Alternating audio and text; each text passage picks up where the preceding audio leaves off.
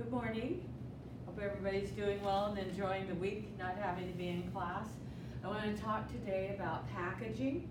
I talked on Thursday about the history of packaging, and we had left off right here where we're going to start talking about advances in material technology. We talked about how we changed from going from carcasses down to even individual retail cuts. That through the 60s, 70s, 80s, 90s, and 2000s. Those changes would never have occurred if we hadn't understood more about how to do multi-layer lamination and co-extrusion of plastics that could be used as packaging material, and how to really engineer and create those materials to meet the needs of individual products. And so that really changed the avenue. Instead of just calling up and there's only one type of product, one bag. I have some bags up here. I grabbed some bags from over at Rosenthal. But instead of everybody using the same bag,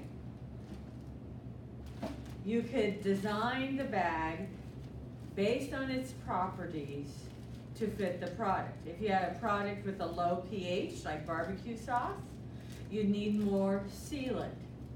And the plastics they use for sealants, then you could engineer that.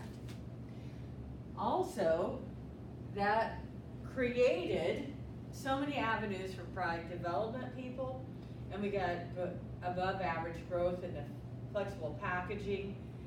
And this is a really fun area to work on, because as they learn more about polymer science and use of plastics in products, more will happen. And hopefully on the field trip, Mr. David Grams will be able to meet us, who's been working for Cryovac since the early 90s, mid 90s, and talk to us about some of the work that he does as a meat scientist with packaging materials.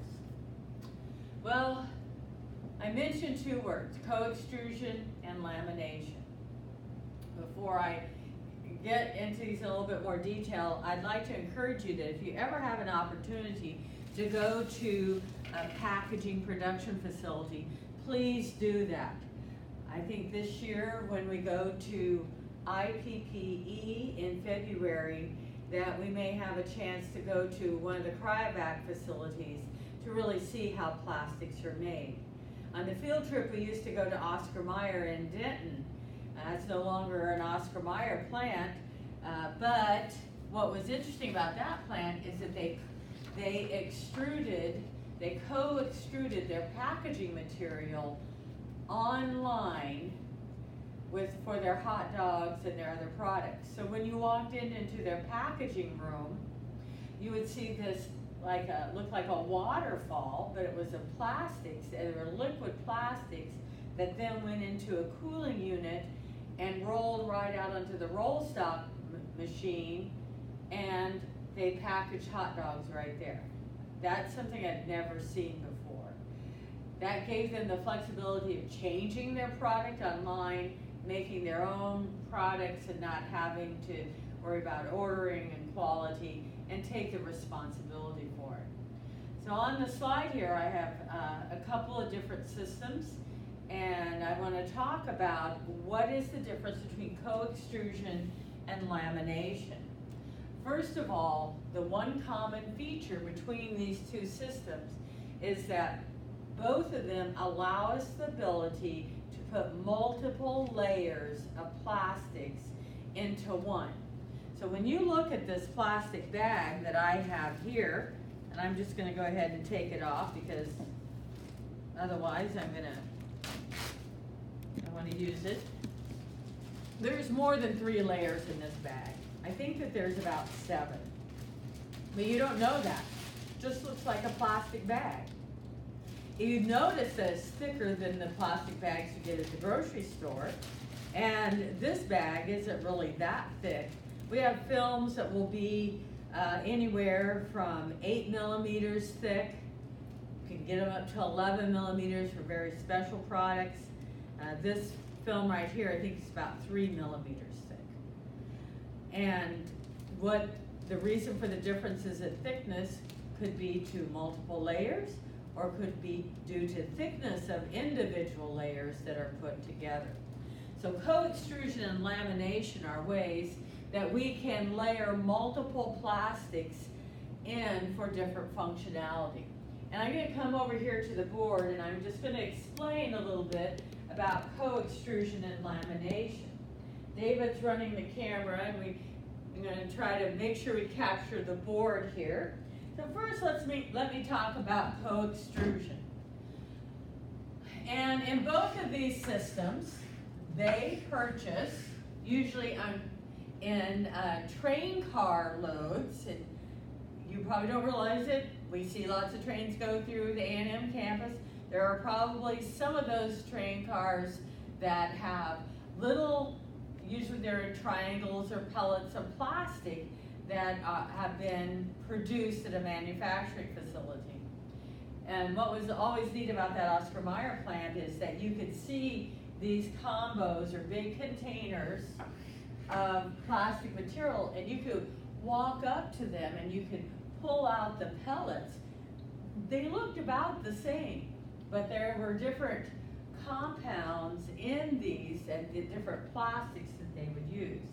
So both systems do the same thing. They use different products that they're going to melt and put together in layers. So in co-extrusion is where the product's going to come out all together. So there's going to be a heat exchange unit here, and you're going to bring up product from here, usually using a vacuum of some type and a hose, and it goes into individual chambers here that heat and melt the plastic so it's liquid. It's very hot. Then it's going to go through a pressure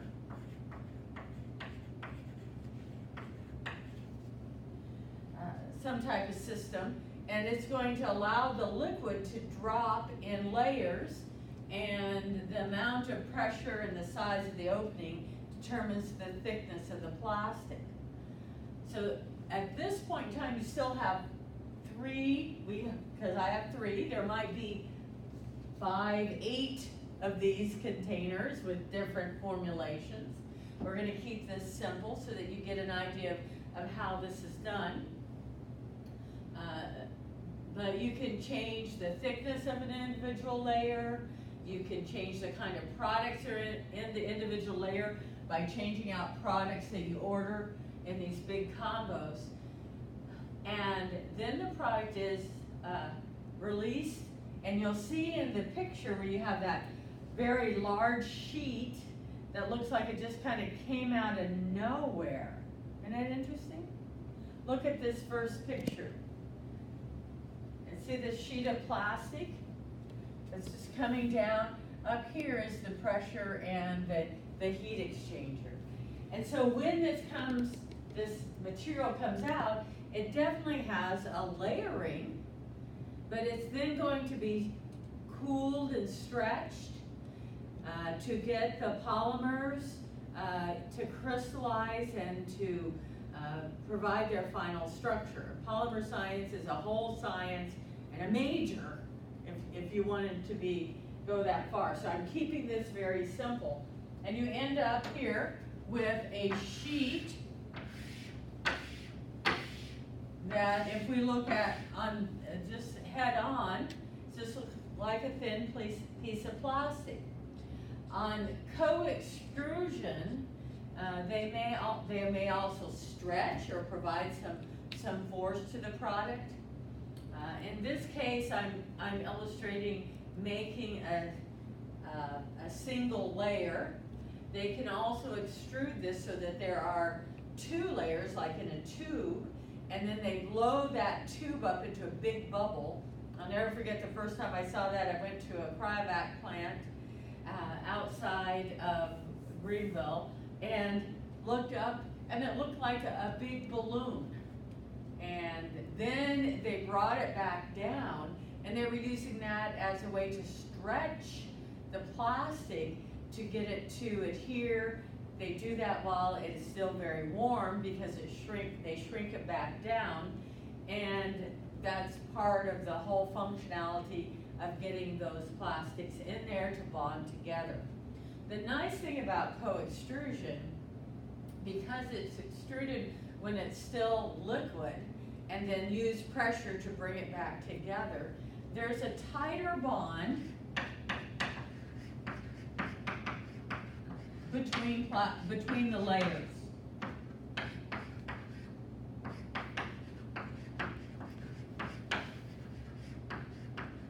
If you would take this plastic bag, this is just a rolled plastic bag from Rosenthal. It's a regular beef barrier bag used for subprimals. And if you took this bag and put it in the little the knife dipping area, notice I've done this. It's what you do again late at night in the plant when you're waiting for the ovens to get done. And then take it and go like this. The layers will separate. This is made by lamination. Co-extrusion has tighter layers. Co-extrusion takes a little bit more to do. And so the cheaper way of making a plastic, a little bit cheaper way, is lamination. And so lamination, in lamination it's very similar. You may use the same plastics, but in this case, you individually heat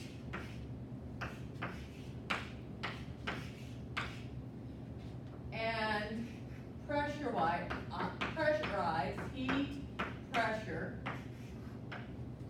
heat, pressure, heat, pressure. So you bring this product,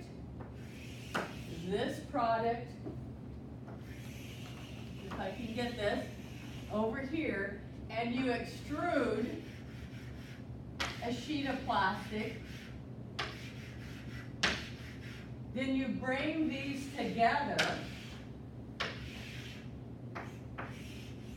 with heat, but not to the point of being liquid, but melting it partially, and pressure,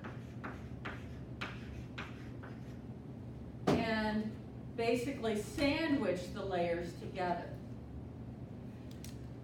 You can also do things like stretch this, or you can make bags, or you can make single stock, roll stock film like what you see in this picture. When I talk about roll stock film, I'm talking about big round, just big round rolls of film, where this is a bag, and usually bags are in boxes and they come out and they're either taped or you pull them apart. So you can make a roll stock, a bag, anything out of co-extrusion or laminated products. But there's a difference in cost. The lamination usually is used in a little bit thinner products, and co-extrusion is used for higher quality products. Not always, but sometimes. So we can then, you can see that with co-extrusion or lamination, we have a lot of options in packaging. We can change the different layers depending on the functionality of the layers. So, what are we going to try to do with this product and this package? What are the important characteristics? Well, in meat, our most important characteristic is not only to provide protection of foods against harmful environmental factors. If we have a piece of meat out here that's open to the environment, it's obviously open to cross-contamination, to anything that's aerosol. In this room, if I walk by, had a piece of meat and sneezed on it, obviously there's going to be a lot of microorganisms that will end up on that product. But if we place it in a bag, we protect it from the environment. And that's one of the biggest and most important functions of packaging. And why we package product? We package it to protect it. Whether it's an album, a CD, a piece of candy, or a package of meat. And to understand how to build the package that's going to be the best, what we do there is look at what is needed in that product to protect it, and then build the package from there. In food products, we look at physical, biochemical, and microbial hazards. I think you probably heard that from HACCP. And we have to decide which one of these three mechanisms, physical, biochemical, or microbial, are going to terminate the shelf life of a product before other mechanisms become a concern. Well, one of the things that's the greatest limitation of shelf life is microbial growth. A lot of you are doing microbial growth, just aerobic plate counts. Dr. Taylor talked to you on Thursday about microorganisms, and they are the thing that microbial growth usually in fresh meat limits shelf life. It's what causes meat to go bad. So of these three, if we're talking about fresh meat, frozen meat we'll talk about in a minute, we're going to be concerned about microbial hazards and microbial growth. And so what can we do in this packaging material so to set specifications that will minimize microbial growth? In frozen meat, we have a biochemical reaction that limits shelf life, because lipid oxidation is the main limiting factor to shelf life for frozen products, because microorganisms can't grow. And so when we have packages for frozen meat versus fresh meat, we build those packages a little bit different as far as what plastics we use, what thickness we use, and what we need in the product. So keeping that in mind, what are the properties we want to build into packaging materials? We want to sit back as we think about this frozen and fresh meat package. We want to think about what are the transport properties? What is the product shelf life that we want? What cost do we want to what or cost range do we want to be at? What is the packaging system abuse resistance that is needed? And then there might be some other characteristics that are product dependent. So as a packaging engineer, they would sit back and say, okay, here's fresh meat, and here's frozen meat. And they would go through this list to look at what they really need to have in the product. But both of those products are most likely going to go into boxes, into cardboard boxes, be placed on pallets. The pallets be placed in storage, moved by I just went blank on forklifts. There we go, forklifts. And then put into storage, and then removed from storage into another storage facility and transported on a truck. Pallets are usually wrapped with plastic to try to stabilize them so that they don't move a lot. So these products, while they're going to have some transport properties, the transport properties are going to be very similar to the environment that they're stored in.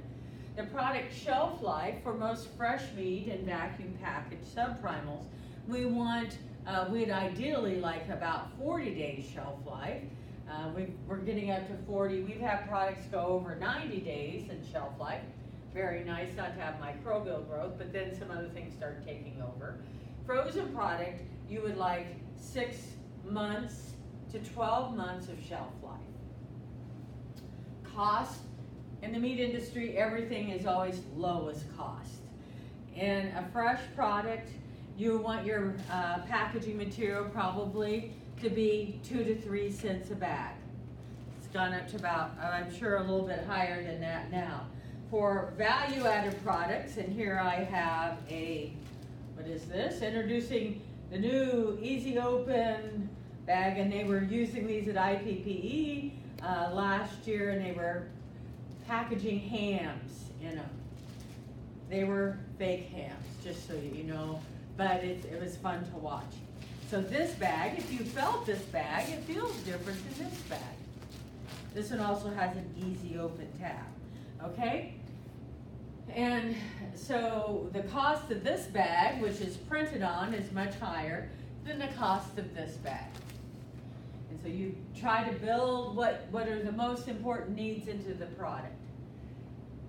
Packaging system abuse resistance. What is that? That's what kind of abuse will the product take, just that's inherent in the product. One of the things with frozen product is if it's bone-in, you want a different packaging material than if it's boneless. The reason for that is you take a T-bone steak, you freeze it, usually in sometime mechanical freezer or CO2, liquid nitrogen, so that it freezes right away. It's placed in the package material when it goes through freezing. So those freezing systems are usually at about negative 100 degrees C. It's pretty cold. Package material needs to not crack and break. We also used to we had a problem when I was in industry where we had a bunch of T-bones come back because the vacuum package broke on them. We found out that the packaging people there was the end of the shift and they were tired, and they'd been running boneless product all day. They came and got the T-bones that they needed to finish up the shift, and they just put them in the same material. And the T-bones, not only do they freeze in a spiral, but in this plant, they came out the top and they went down a slide, kind of like being at Slitterbahn. And this was a stainless steel slide, and they hit the bottom where there was a Lazy Susan type round container, stainless steel, that went like this. So they got to ride down the slide and hit the bottom and go around, and then they were packaged, and people pulled those off and packaged in the box.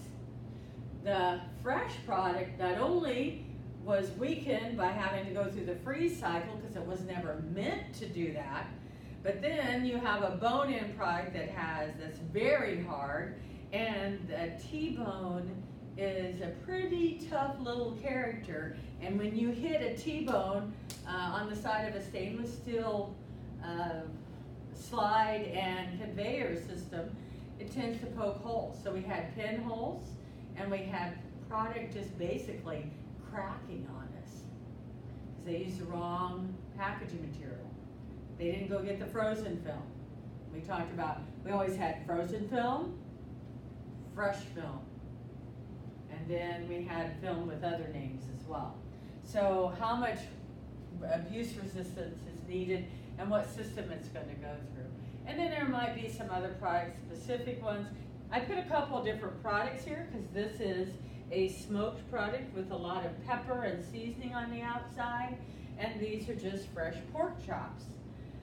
Obviously, this pepper and this surface is going to be a lot rougher, and so when you put the film, in this case they're pulling film over the top and vacuum packaging it, making it look like tray overwrap, there's going to be some more abuse resistance with that pepper versus something like this, which is just a plain pork chop. So you have to take in all those considerations. It took me a while to convince my partners when I was at Montford that we couldn't use the same film for our shredded beef with barbecue sauce that we use for our pre-cooked tenderloin, our round steaks, because the low pH resulted in more some interaction with abuse resistance, and we lost a lot of seals. So you look at those things, properties of the packaging material. So in meat products, we almost always talk about the barrier properties. We build our product because we're trying to reduce microbial growth or reduce lipid oxidation in frozen product. And so we want a property that will give us resistance to our permeant. And in our case, for both systems, our permeant, or the thing that causes spoilage, is oxygen. And that relates to its barrier properties. How can this package be designed so that the middle layer in here provides barrier to oxygen moving through? And we'll a lot of times talk about classifications of barrier. So, for example, when I was in industry and the Cryovac guys or the Kerwood guys or American Can guys came by to sell me film for a new product, or I wanted to talk to them about a product, they would say, do you want a low, medium, or a high barrier?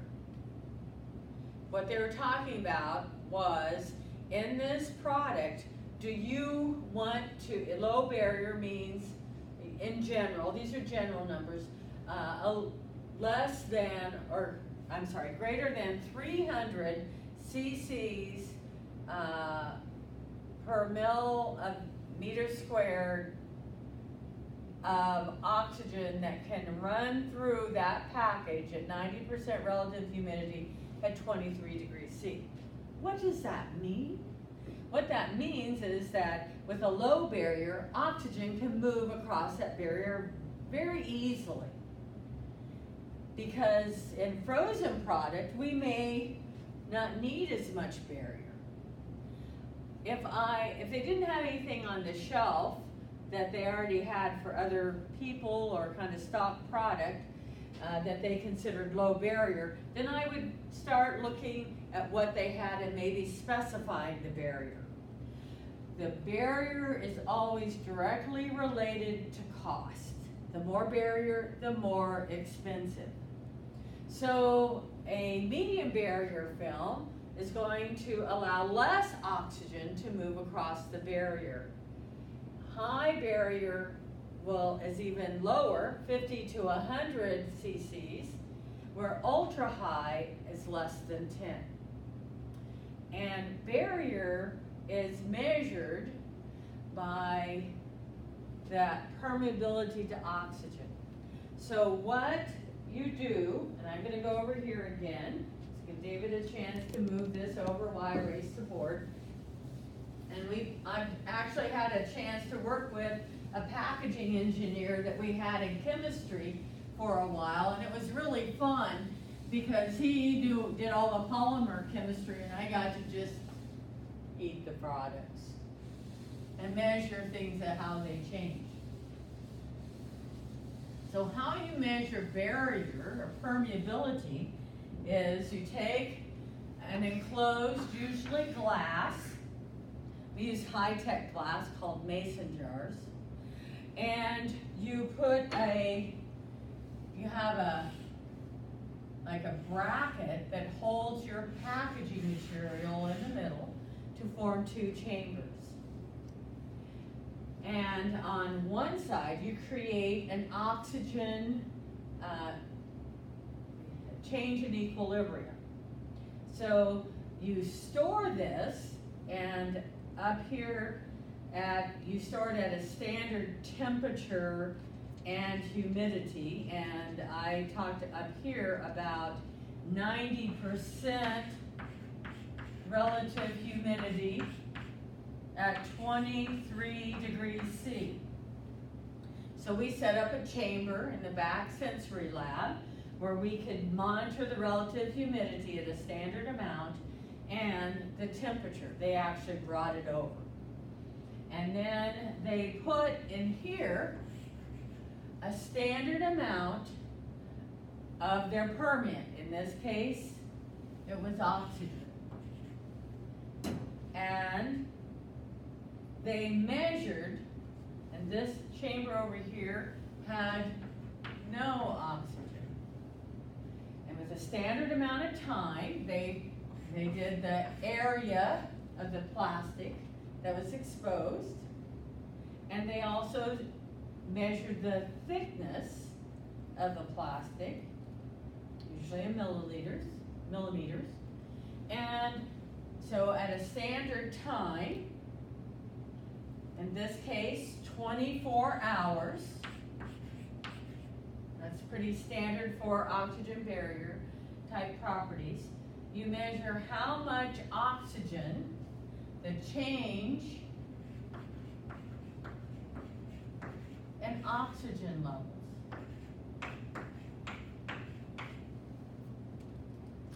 How much oxygen's going to move through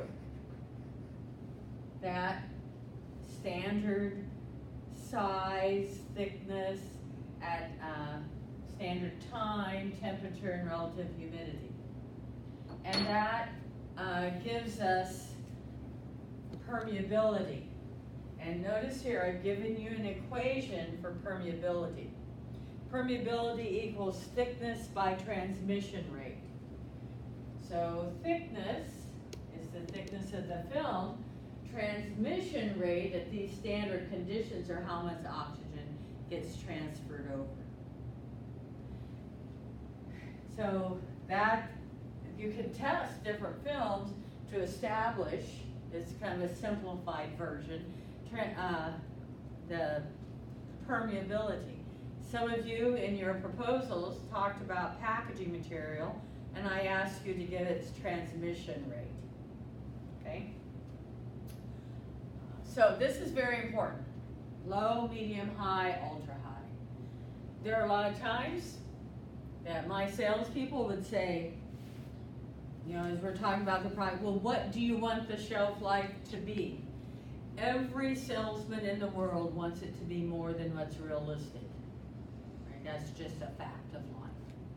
So, you know, we're doing it, like, I'll use the shredded beef with barbecue sauce. I'm like, well, what do we want the shelf life to be? How long in the retail package do we want this product to be able to stay?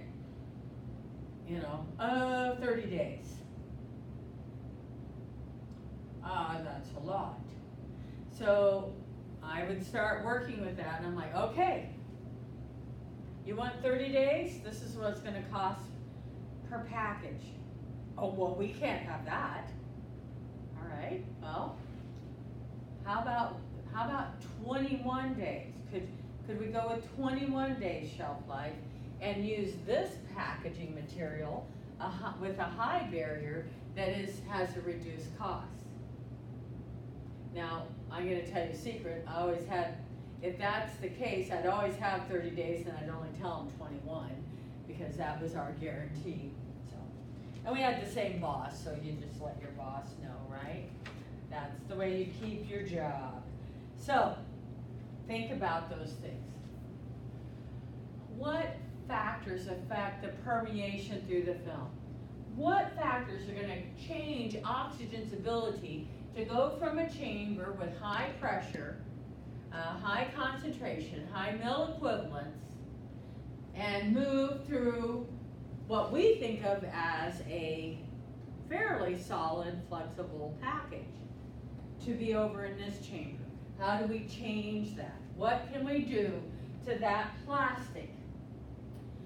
And some of the things, the way that you read this chart is that if you have a low permeate solubility in the polymer, it's going to decrease permeation. So if we want to decrease oxygen's ability to move from high and keep it from moving over to the chamber, in other words, we know we have about 16% oxygen out in the environment, right?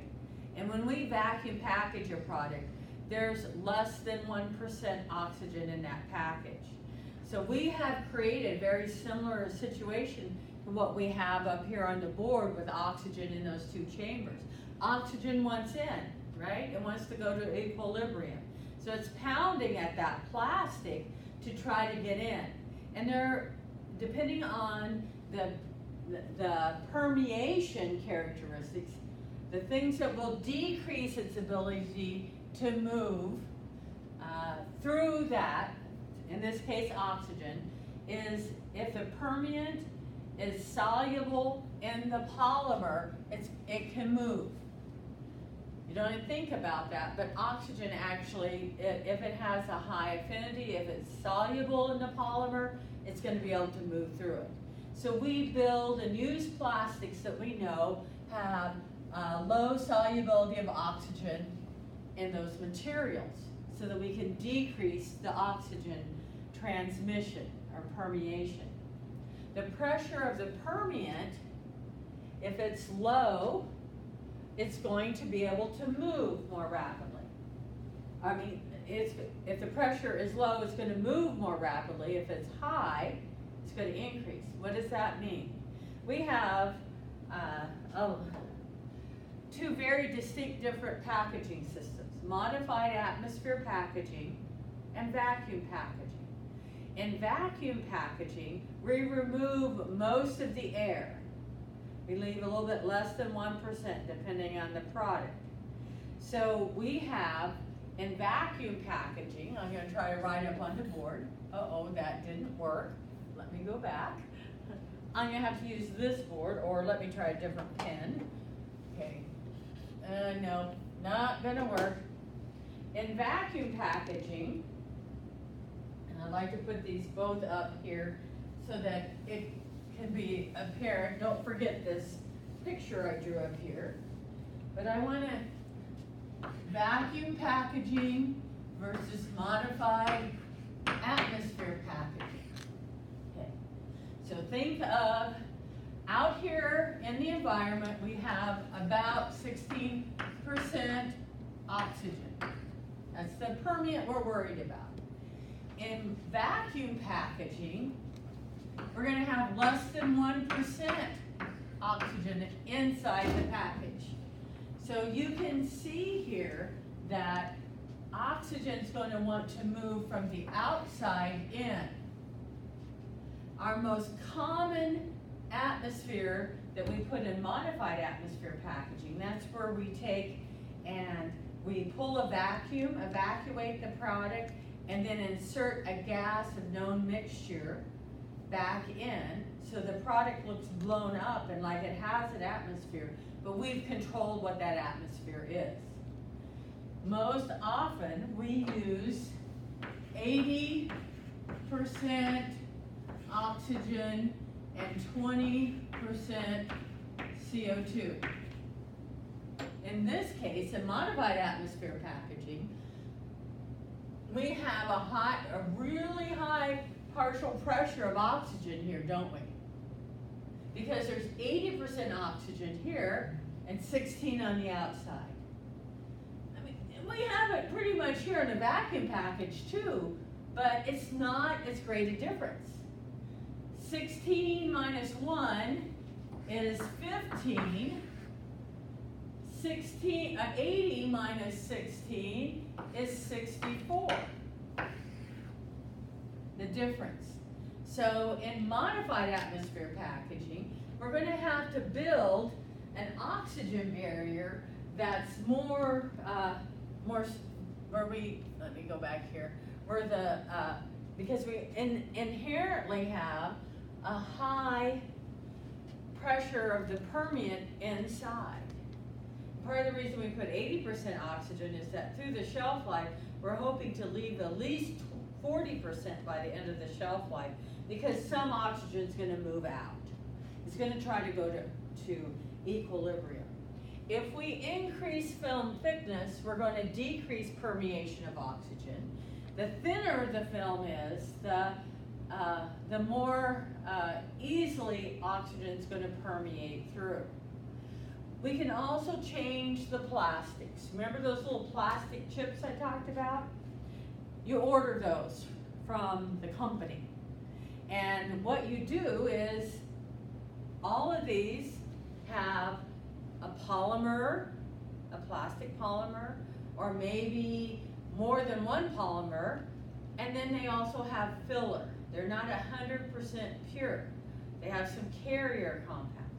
The higher the density of the polymer, the more expensive. But if you have the polymer that's going to, you have more polymer, and polymers cause cross links. If you think about a polymer, if we're going to magnify this piece of package material here, and we magnify it, we would see it's a structure of polymers of some type, probably not quite this organized, but something like that.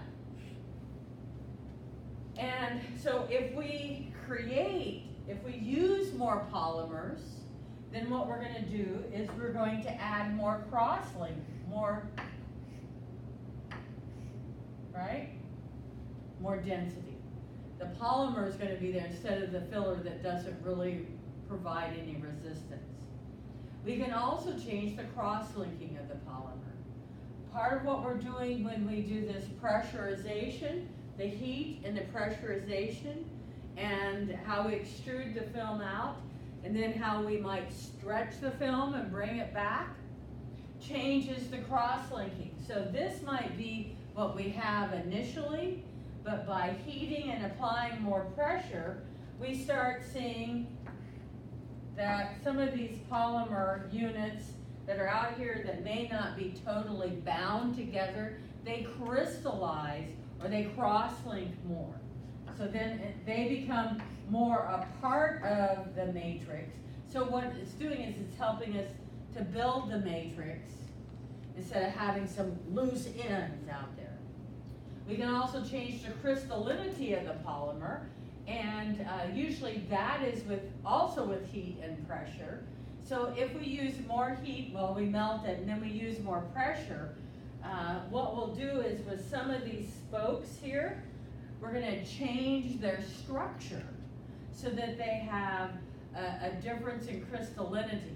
So I drew all of mine to kind of these straight lines, but wonder if we applied more pressure and we had some lines in here that were like that.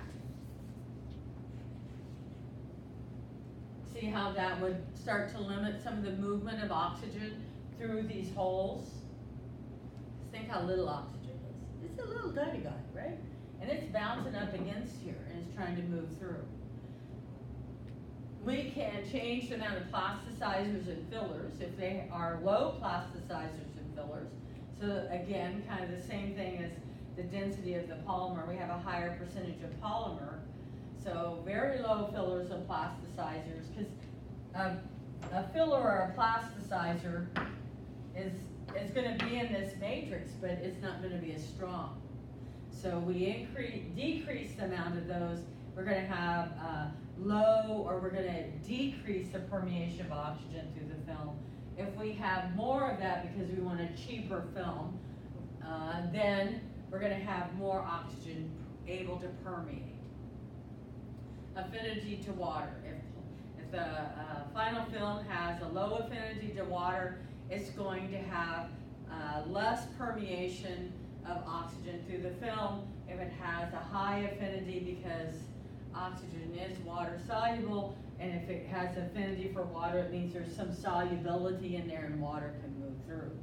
So those are the things that they talk about. On a practical basis, so when I talked to the cryovac guys, I said, I need a greater oxygen barrier in my shredded beef with barbecue sauce because they decide they want a 30-day shelf life.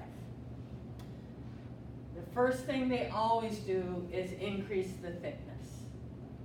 And the reason for that is that that's just a little change in the extrusion process. Allow a little bit wider space on the extrusion head, and you get a thicker barrier film. That's the easiest. Always costs money, but it's the easiest. To change cross-linking or crystallinity, you can change temperature as well. Then those things are really things that you change with pressure and stretching. When you look at permeate solubility in the polymer and density of the polymer and plasticizers and fillers, those affect what you get in the tubs. And you're going to a higher pure polymer that costs more money. So the first thing they're going to do is try to just change the thickness.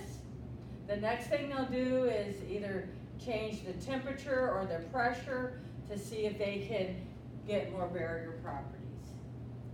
So that's what they do.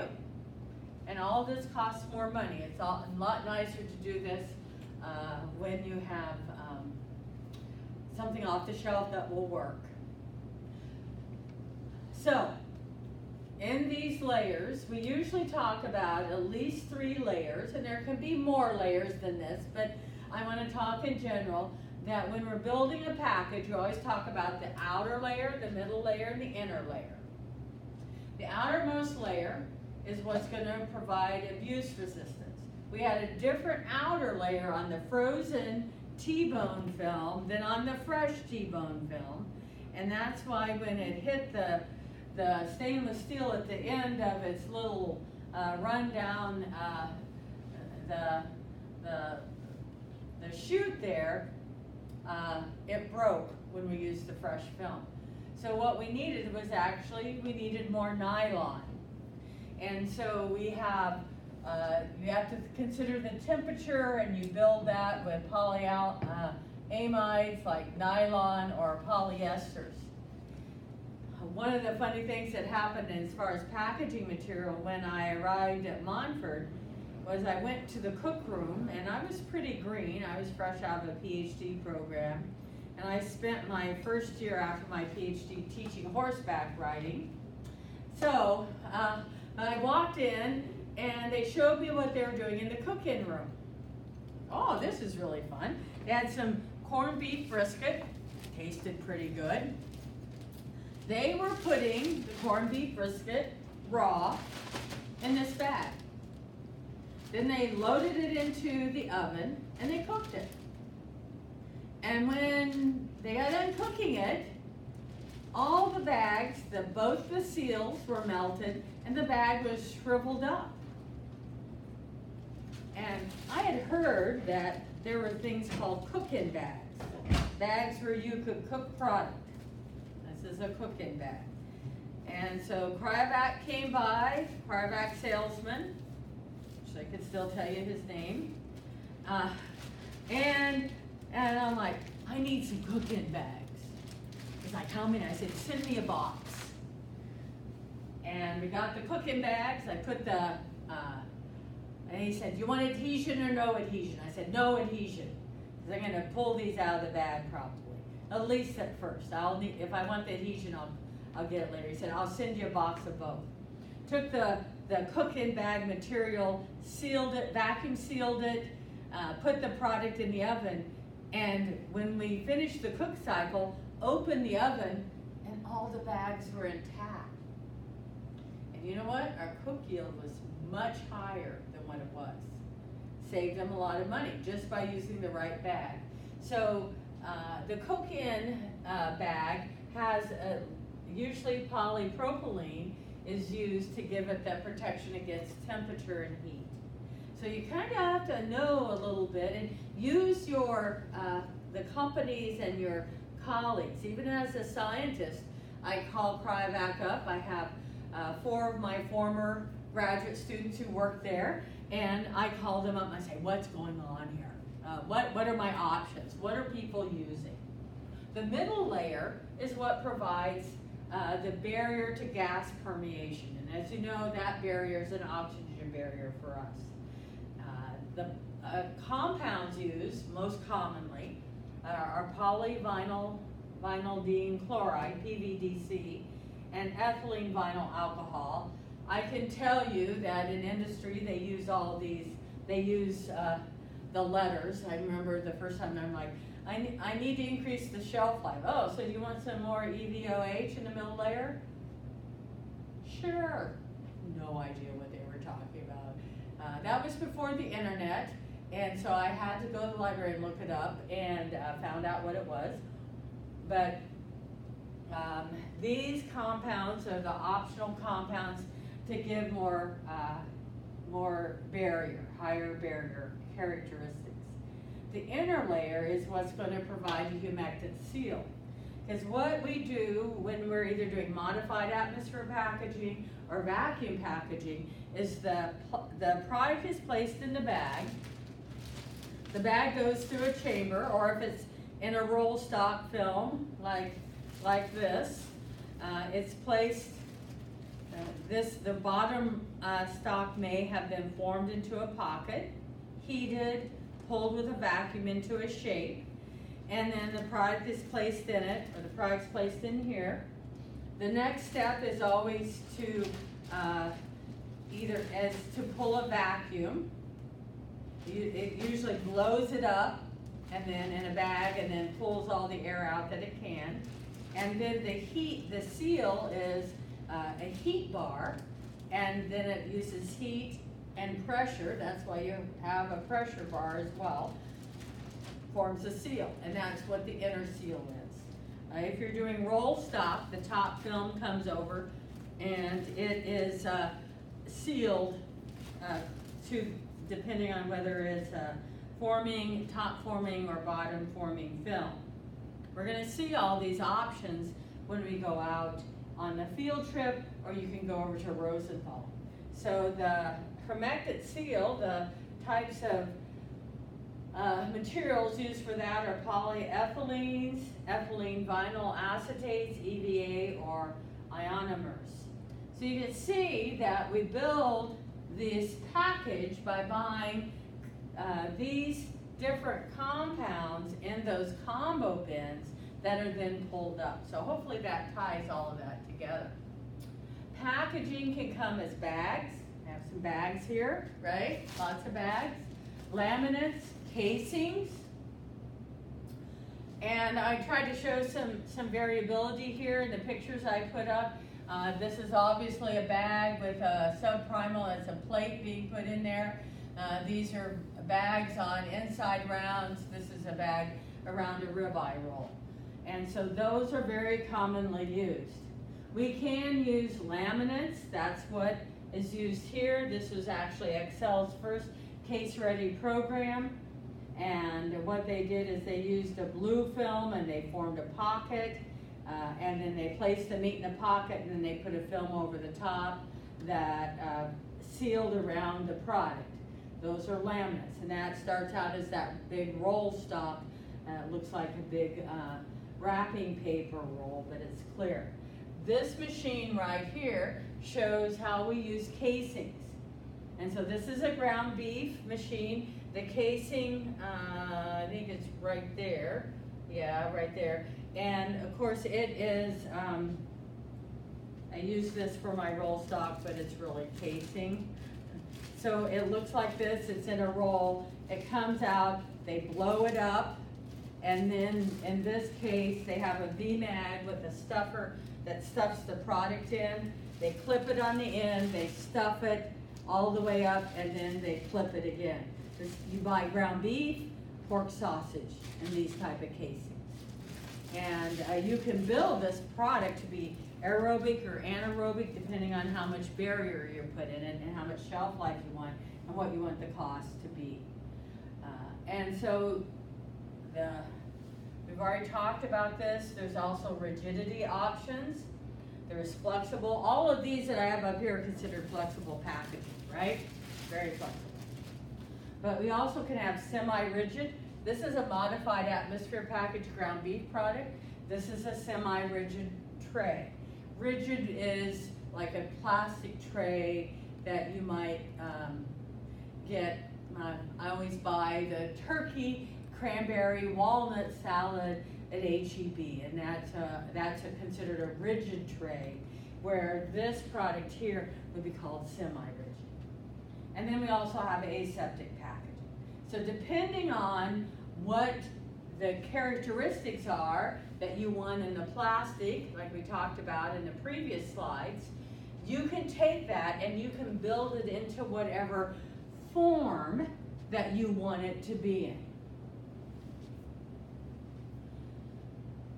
So, what do we use in the meat industry?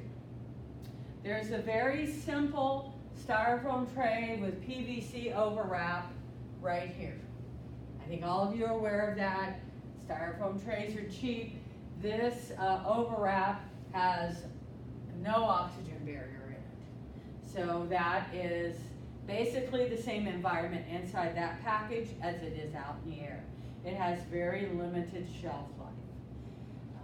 It is very traditional. Consumers are used to purchasing product that way.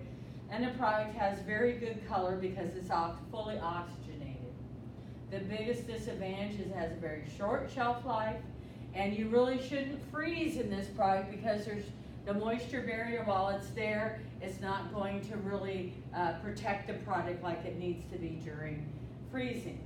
Some alternatives to the styrofoam tray overwrap is to use a styrofoam tray and do what's called the skin pack. And this is some salmon that's been skin packed. And sometimes they use a different styrofoam tray, sometimes they use the same styrofoam tray and do a layer underneath and a layer on top. Here's a steak that's also been skin packed. There's some other examples of product that have been skin packed. A lot of work in that area. Vacuum package, though, is what's going to give us the longest shelf life, and it's going to use films that have a higher barrier property, especially for product that is not frozen. And we can see here the traditional vacuum package. This has to be some pork chops. Usually it is clear film. You can print on it. You can add labels to it if you want to. And I know that you've seen lots of product like that. The advantages of vacuum package, and here's some product that's vacuum packaged. Here's a bone-in product with a bone barrier in the bag. It has a very long shelf life. It can freeze easily in the vacuum package, and it's very good with value-added products. But it does give the product a darker color. We're going to talk about the different states of myoglobin, and when we're in an oxygen-deprived environment below 16%, the product turns into reduced myoglobin, which is more purple, and it's unfamiliar to consumers. And it also compresses the product because it applies some pressure. The nice thing is it gives us it decreases the amount of purge, free water in a product. It's always good. And it works well with ground beef, sausage, ground turkey, those type of products, as well as subprimals. Consumers are getting more used to seeing this product because used to be you never saw vacuum packaged subprimals in a retail case. But I buy my pork, all of it is vacuum packaged because I don't buy chops that are PVC overwrapped. I buy loins, tenderloins, shoulder roast, which they sell as carnitas at HEB, that type of thing. Here's how vacuum packaging works. So you place the product here. This is the seal bar that's going to heat. The lid comes down to create a vacuum environment. The product has air, so it blows up the bag, and then it sucks the air out. After it sucks the air out and in the vacuum and in the chamber, then these heat bars come down and they're heated, that's why it's red, and they apply pressure. So different packages need more pressure. When you go to cook in product, you have to increase the amount of pressure and the length of time that the seal is applied in order to get a good seal that's not going to come apart. And so with each product and each package material, you may have some variation. And modified atmosphere packaging, which always continues to get a lot of interest, it uses that, most common is at 80% oxygen, 20% CO2. You can use other gases. You can, carbon dioxide is used to limit microbial growth, and nitrogen is a cheap filler gas, and oxygen is used to stabilize color. The advantage is that when you're using modified atmosphere packaging, which can be done in the same systems that use a vacuum package, you just have to, you could take and have containers of gas, and you could either have the gas pre-mixed for you, or you can have multiple containers of gas where you adjust the pressure going in with valves and to get the mixture you want. And it evacuates the product, and then it inserts in that known gas. And notice that it doesn't compact the product. And because it has such a high oxygen content, well above the 16%, it gives us a bright, fresh color. The disadvantage is that it's very difficult to monitor. If you don't have perfect seals, you don't know it. You can have good seals, but not perfect seals that leak, and your modified atmosphere package environment is going to leak out into the environment and go to standard environment levels if you're not careful, and it's going to limit your shelf life. We also know that some metabolism continues. If you put a high amount of oxygen into a product, mitochondria still have the ability to respire a little bit, and so they're going to they're going to absorb some oxygen and produce some CO2. It's not huge, but it's a very subtle change, and that uses up some of the oxygen. Another reason to have high oxygen that's well above where you want it to be at 16%. And we also know that microorganisms, they are going to grow if they have oxygen available, and they found out that at 20% CO2, you can kind of still get some microbial growth retardation, keep the red color, and you can do that over time. So, it will increase shelf life a little bit compared to PVC, but remember those leakers are hard to identify, and in large packages, modified atmosphere packaging takes up a lot more space because you always have to have some head space, right? And head space is the space in between the product and the package. And if you have a larger package, you're going to have more head space. You can also not put as much product per unit volume on a truck that's modified atmosphere package versus vacuum package because of that head space. It usually has twice the bulk of a normal product. And this is how modified atmosphere packaging works, very similar.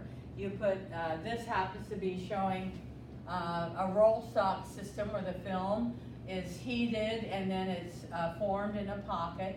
The product is placed in the pocket and then it goes into a chamber, and this is going to be the top film, and there's the seal bar. So what happens is that a vacuum is pulled and then a standard level of gas is inserted, and then the film that is placed there, then the seal bar goes down and seals it. That's how that works. There's lots of information in the literature about what is the combination. People played with lots of combinations. I'm not going to go through this slide.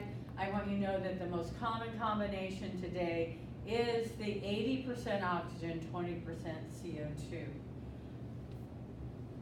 And nitrogen can be used in combination usually to replace the oxygen. Most people try to stay at 20% CO2 or higher. CO2 is pretty expensive gas though, and oxygen is very expensive. And so they replace it with nitrogen to decrease the cost.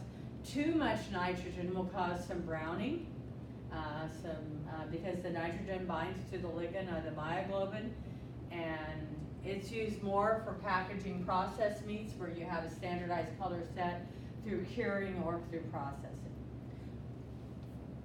Carbon dioxide is used as to inhibit growth of bacteria. It does have bacterial static effects, so it lengthens the lag phase of microbial growth, and it's very synergistic with low temperature to help provide a little bit better effect.